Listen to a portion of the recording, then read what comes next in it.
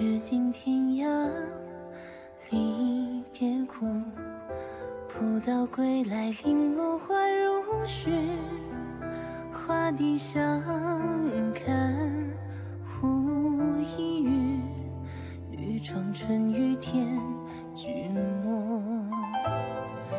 来把相思灯下诉，一缕新欢旧恨千尺里，最是人间留不住，如言此情话自述。来把相思灯下诉，一缕新欢旧恨千尺里，最是人间留不住，如言此情话自述。最是人间留不住，如言此情话自述。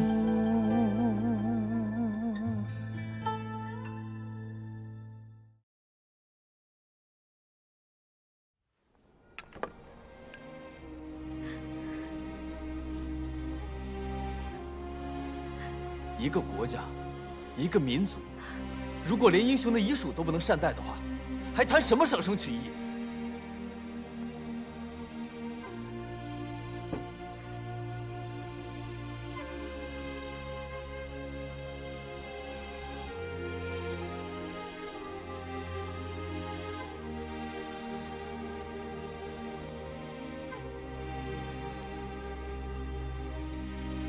那边不是有幅字画吗？把它卖了，拿去换钱抵税。那都是他家男人韩账房自己画的，不值钱。那他们家的税我出了。啊？嗯，当真？拿去交差吧。谢大人，谢大人，谢快起来！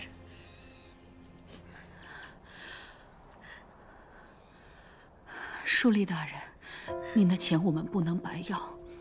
我本来打算把小猪卖了缴税的，价格都谈好了。要不我把小猪卖给你当丫鬟抵债吧？这样不合适。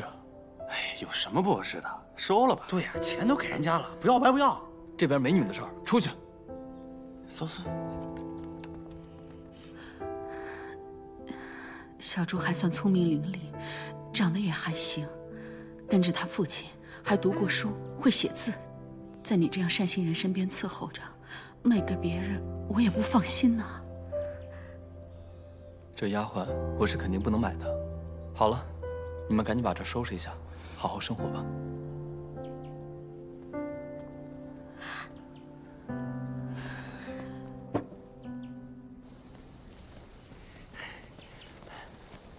哎，你干嘛来了？我来收税啊，你来干嘛？我帮人家买了小丫鬟，她缴不上税，我这转手一卖，挣点差价钱。你呀，就别骚扰人家小姑娘了。她缴税了吗？她没缴吗？不是，她家的税我已经替她缴过了。哎呀，我到底哪儿惹你了？你说你怎么处处跟我作对呢？你行了，税我已经缴过了，这没你的事了，赶紧走吧啊！不，好。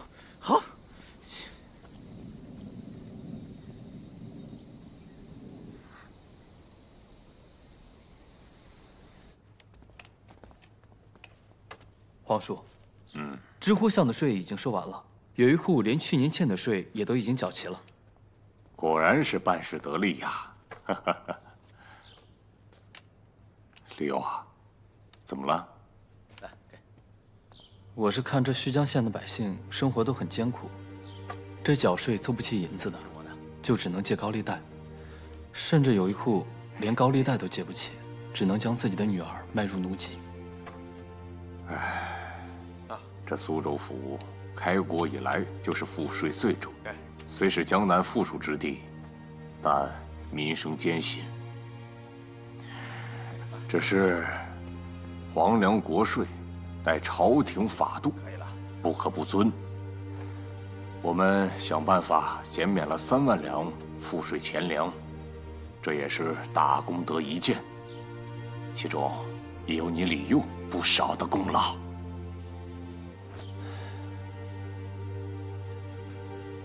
莫唱当年长恨歌，人间异字有银河。石壕村里夫妻别，泪比长生殿上多呀。牛掰！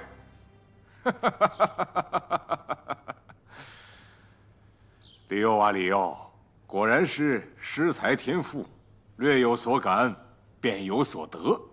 哼，此诗虽然是字面朴实无华，但境界甚高。你既然能写出此诗来，那黄某再帮你一把。哦，皇叔如何帮我？你去等着便是。谢皇叔。那小人先行告退了。好，好，好，去吧，去吧。哎呀，来。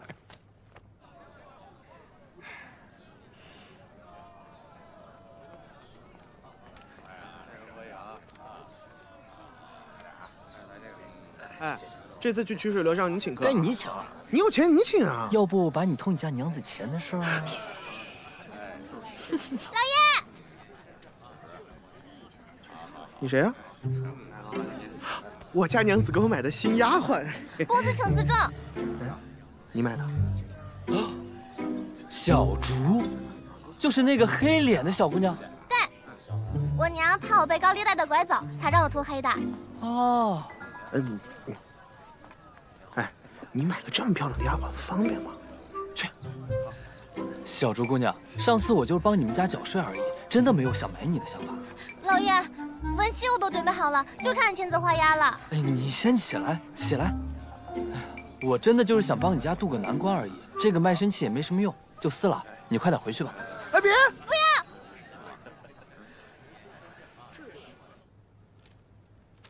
莫唱当年长恨歌，人间异字有银河。石壕村里夫妻别，泪比长生殿上多。这里用是出城收税了吗？是，所以他见到了名声凋敝，有所感叹。此事情深意切，让我看了都为之感动3分呐。他虽从未进学，但底子里是个真正的才人，风骨之家也算难得。这收税的活，着实难为他了。不过最重要的是啊，这李佑现在还在周县城的手下，后面万一要是被周县城抓住什么把柄的话，我们可无法维护啊。我明白你的意思，那就这么办吧，先把李佑换到里房去，等后面收拾了姓吴的，再把他换回刑房。好，好。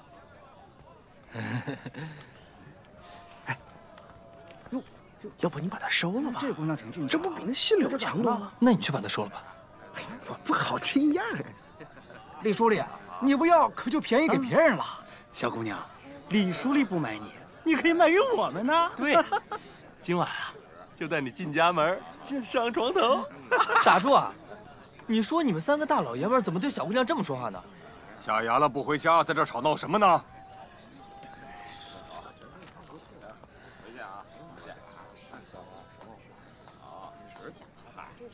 这小姑娘家贫卖身，若是所卖非人，县尊你要买？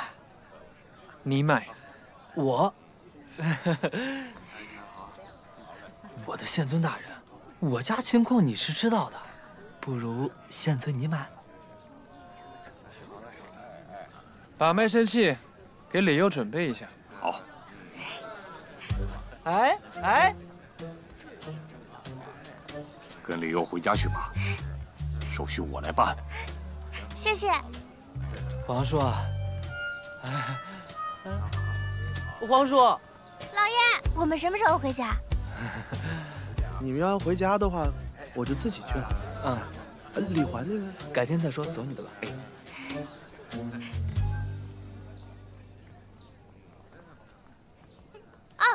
这是刘家。这里都是富贵人家住的地方呢。老爷，你们家一定特别有钱吧？老爷，你看那是官家，我以前小时候也经常来他们家。姑爷回来了。哎，老爷你干嘛？回家。这是官家，不是李家。这是我岳家。老爷夫人，老爷夫人，不好了！李佑从曲水流觞带了一个歌姬回家。老爷，这就是你招的好女婿。李佑从曲水流觞带一个歌姬回家。李佑，你好大的胆子啊！身为赘婿，你竟敢从曲水流觞带一个歌姬回来。小竹，秀秀姐，娘，您误会李佑了，这是我们家之前韩账房的女儿。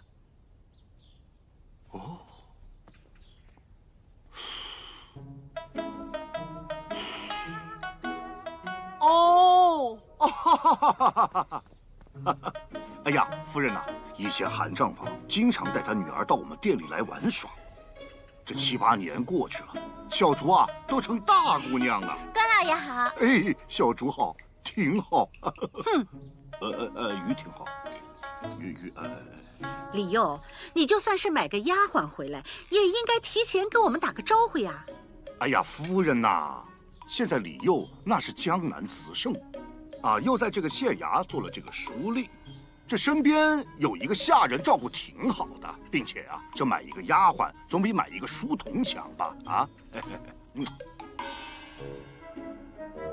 细柳，在夫人，带小竹下去安置一下，顺便教一下我们官家的规矩。是夫人。老爷，那小竹先去了。嗯。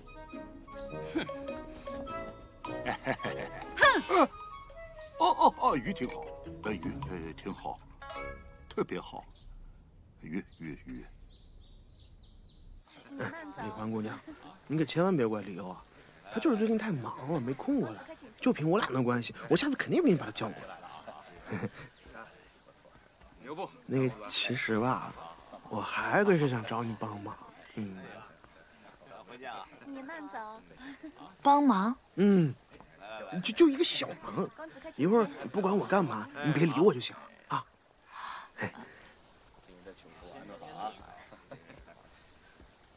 杨公子先行。哎，丽环姑娘，千万不要再送我王七年了，你可是这曲水流觞最当红的姑娘啊！你亲自送我王七年，你让我王七年情何以堪呐？啊！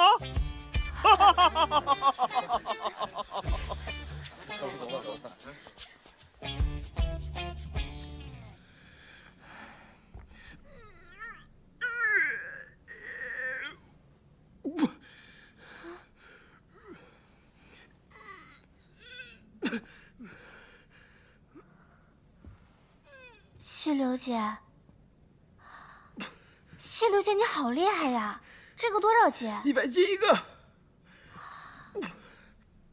老爷没有回来，不就相中我这膀子力气吗？细柳姐，你比我哥都厉害。你哥也学过。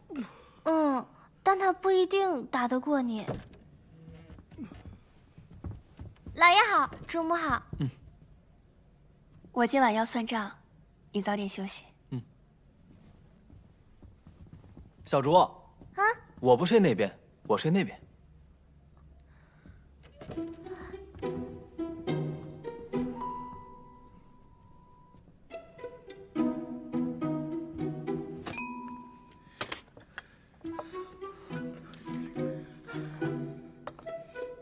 主母，你不和老爷一起睡吗？我不跟他一起睡。哦，对了，你以后不要叫我主母了，显得生分。就还跟之前一样，叫我秀秀姐就行。好的，秀秀姐。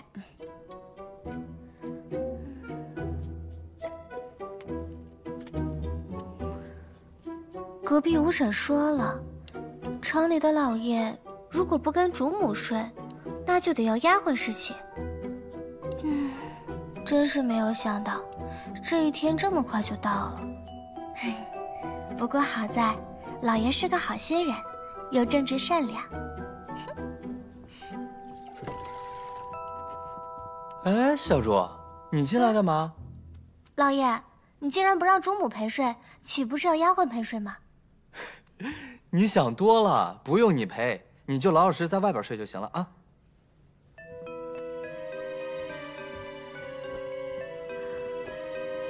真的不用我啊？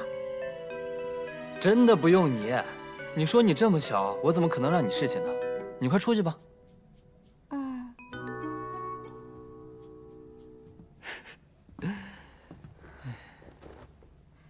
原来老爷喜欢西流姐那么壮的，我也要努力变成西流姐那样。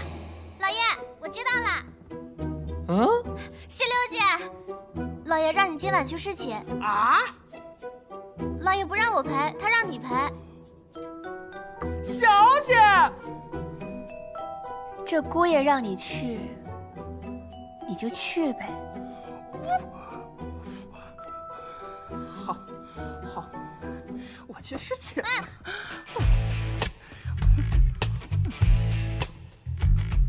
我打呀！就是你，我是你。老爷，我打死你！你压死我了！西流姐，西流姐，你在干嘛呀？你不是让我陪睡吗？小竹，我什么时候让西流陪睡了？我不是老爷，您说您嫌我小吗？隔壁五婶说了，唐姐大老爷如果不让主母陪睡，就得让丫鬟陪睡，这叫做侍寝。家里就2个丫鬟，不是我，那就是西流姐了。什么跟什么？我是小姐的丫鬟，是喊关老爷叫老爷的，不是他的丫鬟。我什么时候说你是我丫鬟了？我给我起开！对不起，老爷了，你没事吧？你可不这样子像是没事吗？起来！西流姐，西流姐，西流姐！哎，小竹，我这样子像没事吗？我。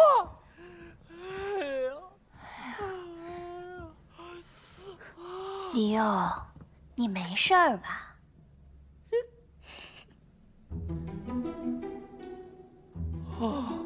你明明知道小竹理解错了，西柳误会了，你就故意不说清楚的，是不是？不然你真的以为你不声不响买了个漂亮丫鬟回来，我真的不生气啊！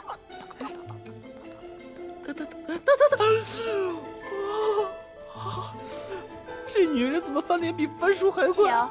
为什么从古代到现在我都是被女的打呀？我告诉你，我是小姐的丫鬟。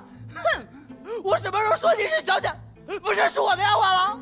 啊！到底喊谁老爷？小竹啊，老爷，你把那个什么3婶还是5婶的，6、7、8、9婶的，他家住哪里？告诉我，我明天找到我。啊！啊！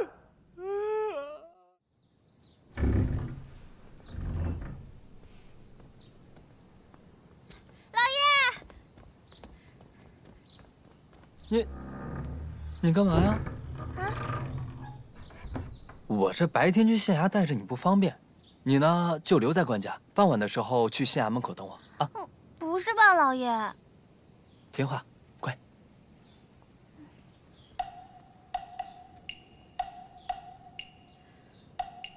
臭老爷！哼！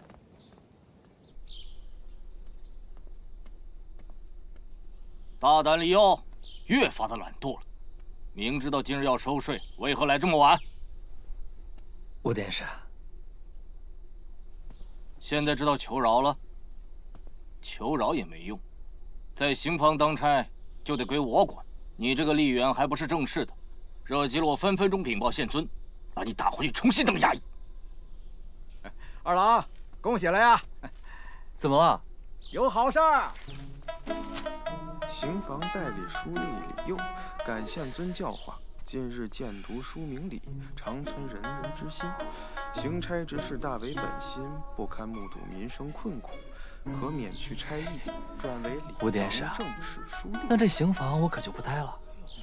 哎呀，其实挺遗憾的，我还挺喜欢做衙役的，可是县尊大人不让了。嘿嘿。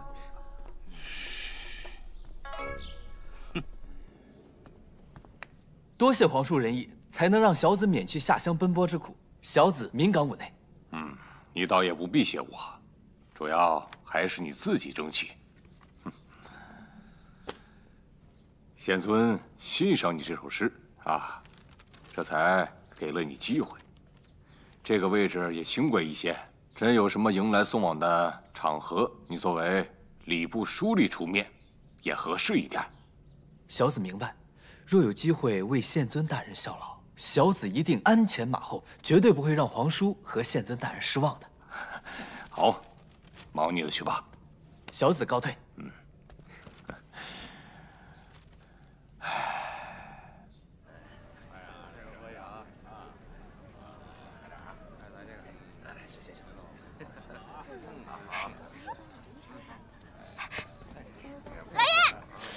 你个死丫头！老爷，昨天已经认过门了，我站在那里等你就好，为何还要来衙门口啊？一定是老爷嫌一个人回家路上太过寂寞了。你放心，小周每天都会陪着你，你就不会太寂寞啦。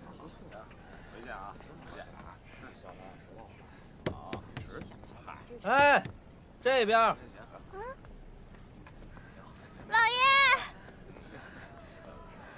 老爷，你是不是白天忙昏了头啊？这是刘家，官家在对面。这个也是我岳家。啊。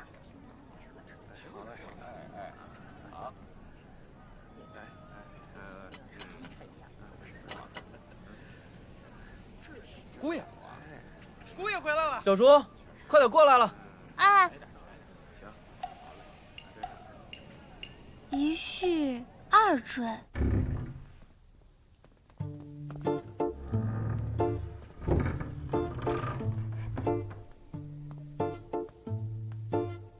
回来啦。啊。这就是你买的丫鬟。是。果然水灵啊。美芝。老爷。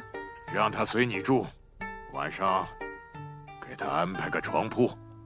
色中恶鬼！啊，这奇怪什么？官家就在我们斜对门，你买个丫鬟，我早晨就知道了。心玉不能跟你同房，你买个丫鬟回来，那是情理之中。这莫非？那官家的女儿也……泰山，只是小婿自己不愿意罢了。如今名分未定，若是仓促同房，那岂不是坐实了我这个赘婿的身份？还有啊，刚才那个小竹啊，他……好了，好了，你说的有道理，慢慢来，不急。不是我们先去用饭。泰山，那个小竹她真不是我同房丫头。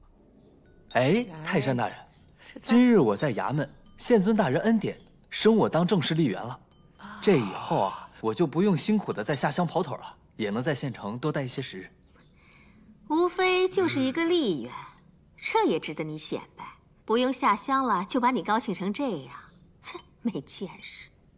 姨娘，您就有所不知了吧？这衙役捕快啊是建议儿子不能参加科举，但是吏员可就没有这个限制了。我李家3代衙役，现在终于摆脱了这个身份，难道不是应该可喜可贺吗？可喜可贺。我说贤婿说的有理，吏员虽然是一个小吏，却也是吏部备案衙门里面的一个重要的成员。除非犯错，等闲人无法取代他的位置。吃饭。就是。吃饭。姨娘啊，多吃点菜，少说话啊。对，来，儿子，吃个鸡腿跑得快，自己弄啊。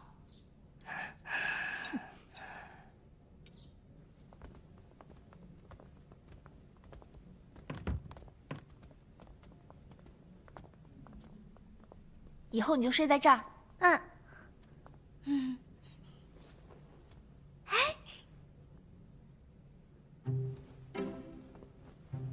小竹，你别怕，姐姐会护着你的。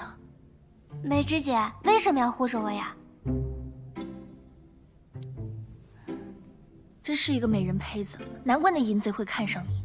不过既然被他买来，也算是你不幸。你在刘家，姐姐还能护着你，但在官家，你就只能自求多福了。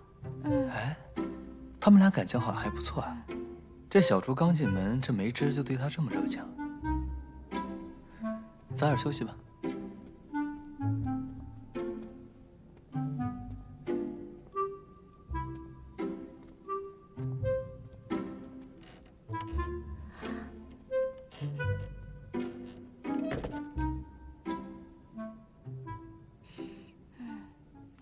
夫人，夫人呐！怎么了？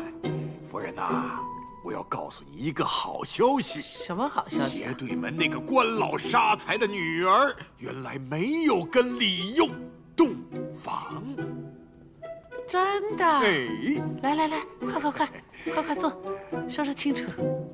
是李佑告诉我的。哦，我开始真的担心，如果他们真的比我们先生了一个儿子的话，那我们就被动了。现在好了，两家都是一样的。太好了，这可真是个好消息。李佑啊，李佑，他真的有骨气呀。如果真的当了官，像我一样的话，不做赘婿又如何呢？现在的吏员要转成官员，1万个当中也恐怕难出一个。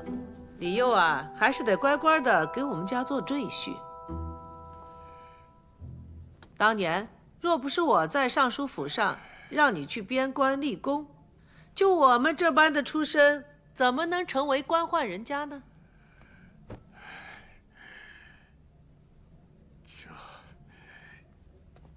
这也是啊。好啦，你也不要泄气。像咱们这个女婿呀，有文采又能办事儿，入不入赘啊，也是个可以依靠之人。到时候啊，再给我们刘家添个孙子，带了他的财气，下一代啊，咱们家出个举人老爷、进士老爷，那我们刘家的家业才算是坐稳当了。夫人所言极是。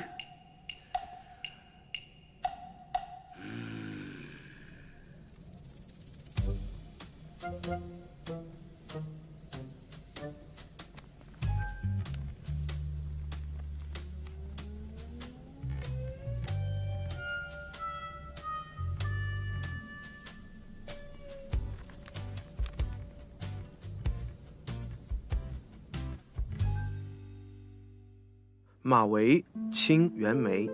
莫唱当年长恨歌，人间意字有银河。石壕村里夫妻别，泪比长生殿上多。唐玄宗李隆基与杨贵妃之间的悲欢离合的故事，自唐朝以来就有很多诗人墨客咏叹过这首诗，大部分都着眼于命运的无奈以及天意的不可为。哪怕贵为天子，遭遇大变之时，也只能无情地放弃钟爱的女人。袁枚此诗能够不落俗套，另翻新意，将李和杨的爱情悲剧放在民间百姓的悲惨遭遇下，强调广大民众的苦难远非地非可比。《长恨歌》和《石壕吏》都是有名的诗篇，其创作背景均为安史之乱，他们以帝王生活为题材，亦以百姓遭遇为主旨，恰好构成鲜明的对照。天子与贵妃的离别，泪水再多，如何能有普通百姓在那样的乱世之下流的泪多呢？袁枚这个人从小就是著名的才子，一生过得也是顺顺利利，中了进士，当了官，辞官之后吟咏半生，高寿而终。这样的一个才子，在写诗的时候能够想到普通百姓的不幸，光是这份胸怀就远超越许许多多的同辈诗人。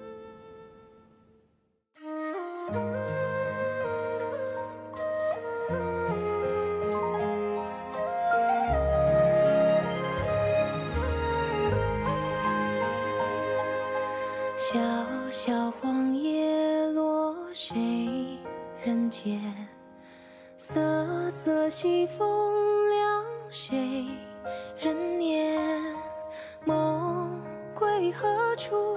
残红深浅，景色远华年。本以为青丝天上月，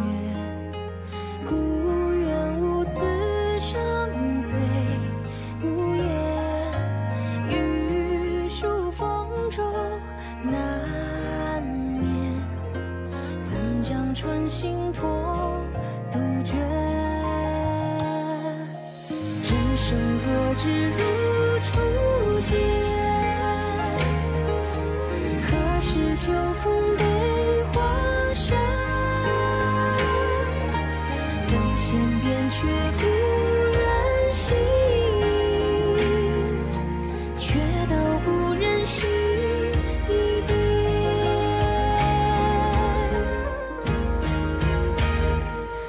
离山与bắc。